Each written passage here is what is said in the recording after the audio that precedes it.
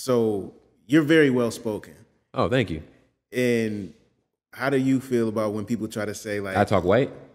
you have an extensive vocabulary and they try to associate that with whiteness? I feel like that is just a cop out, and that's just, you know, the continuance of, you don't want to give black people the props of being intelligent, articulate. You don't want to, you want to further dehumanize black folks. So you much rather compare us to white people than to say that we are people.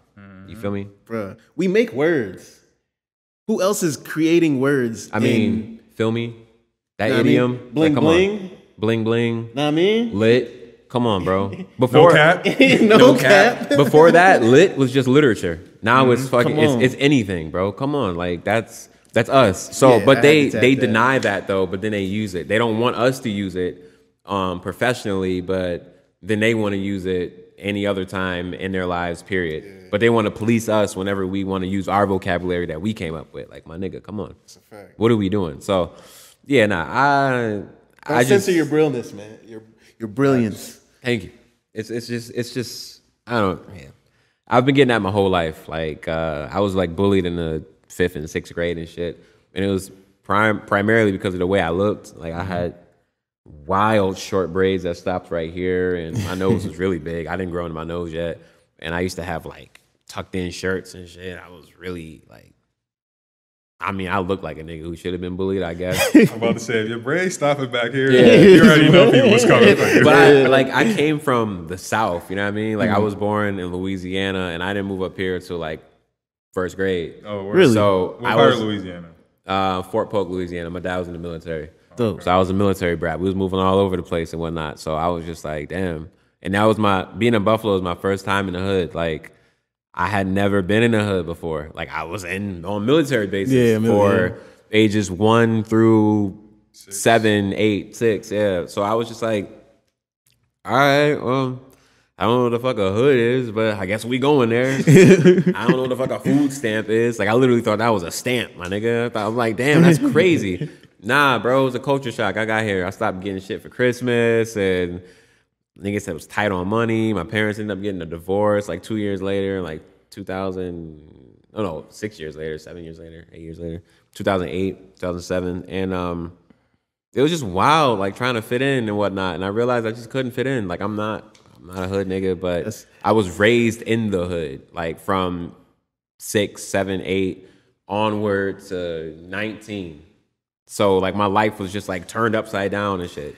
And it was just like going from upper middle class to extremely lower middle class. It was just crazy. Like Not fitting in can definitely be a blessing sometimes. it was. Yeah, that's true. I was always known as like the weird nigga who brought his Walkman to school and shit. And I used to have Get Rich or Die Trying in there in search of. Bro, I was just playing that yesterday. Yo, that shit is All fire, day. bro. Like I had the Eminem show in there. I had wild shit, bro. I was going crazy. Flowetry. I always had music on me, and people would make fun of the music I was listening to because I wasn't listening to the Yin Yang Twins. I wasn't listening to David Banner. I was listening to D4L.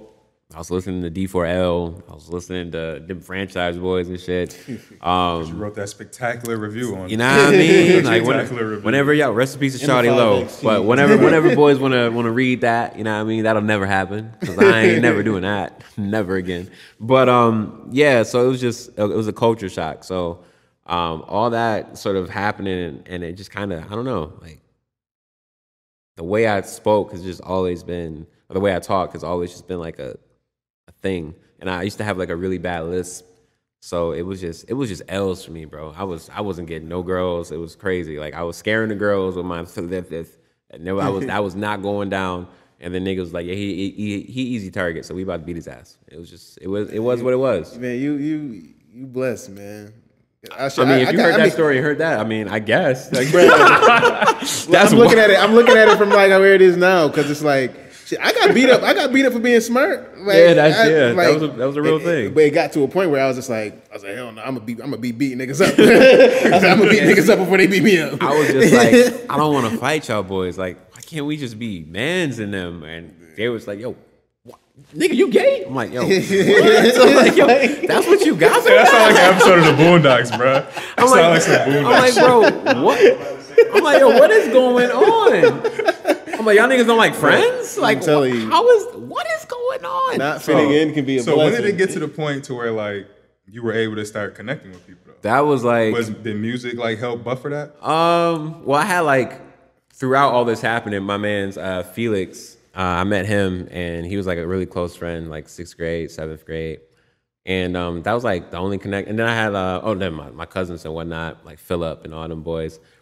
But like 8th grade, I ended up getting like my first girlfriend, but that was terrible. She like cheated on me like 3 or 4 times, and I was just like, "No, please take me back." Why are you holding his hand? Yeah, I was just like, "Yo, what's going on?" But it was like 9th grade. That's when everything like really, like I grew into myself. My confidence was like skyrocketing for some reason. I think it was because girls actually liked me at Tech. Like I didn't have to be something I wasn't. They liked this nerdy nigga, and I was like, "Oh, that's fire." We lit now, all right. I had like beads in my hair and shit, so I was just standing out. I was weird. What era was that? I'm trying to think. 2009, 2010. Isn't that when 50 and Kanye faced off?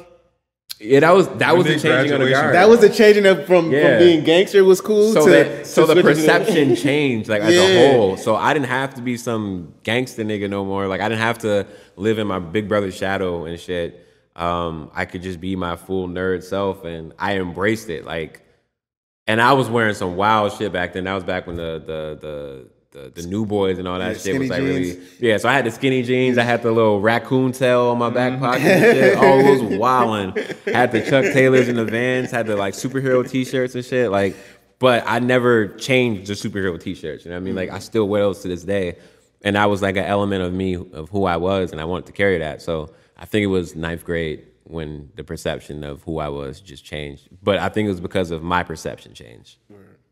Man, I respect that. I respect your authenticity and Thank you staying true to you, man. Because your story is dope as fuck. You're going to that next level of where you spoke it as a child, and now you're getting there.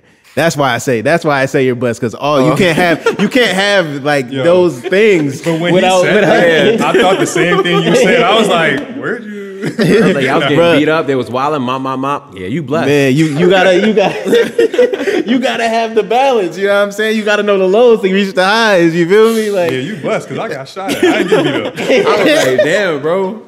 Like, that's where I thought you was about to go with it. That's crazy, bro. I mean, I was like, damn, that's wild. Yeah, but man, nah, because like I've been the kid where you think you the hood nigga and you're trying to fit the element, but it's like, okay, all my friends are dying.